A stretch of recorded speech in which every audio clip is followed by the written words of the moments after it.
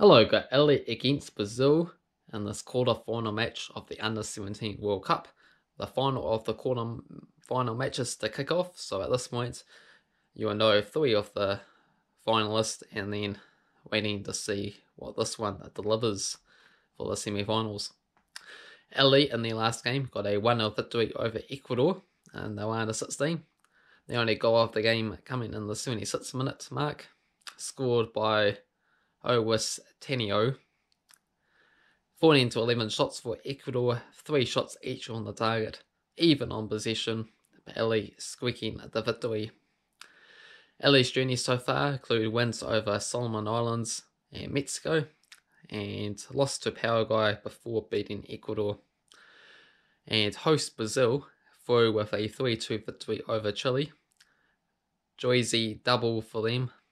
Cruz scored a double for Chile, all of which Brazil taking the 1-0 lead with Jose before Chile came from behind to equalise and then took the lead with Cruz's double before Jose's second goal even the scores up yet again at the halfway mark.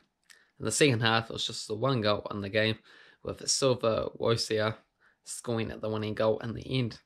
19 to 8 shots for Brazil, 8 to 3 on target. So far this tournament, Brazil have beat Angola, my team New Zealand, and also Canada, and now have defeated Chile there. For this match here, it's probably going to be quite a close game, but Brazil, being at home, should have the advantage. Don't know the odds for this game, but they will be favourites for this game, and I'm going to back them to win as well too. 2-1. Let me know what you think in the comment section below. Do you think the hosts will make the semi-finals?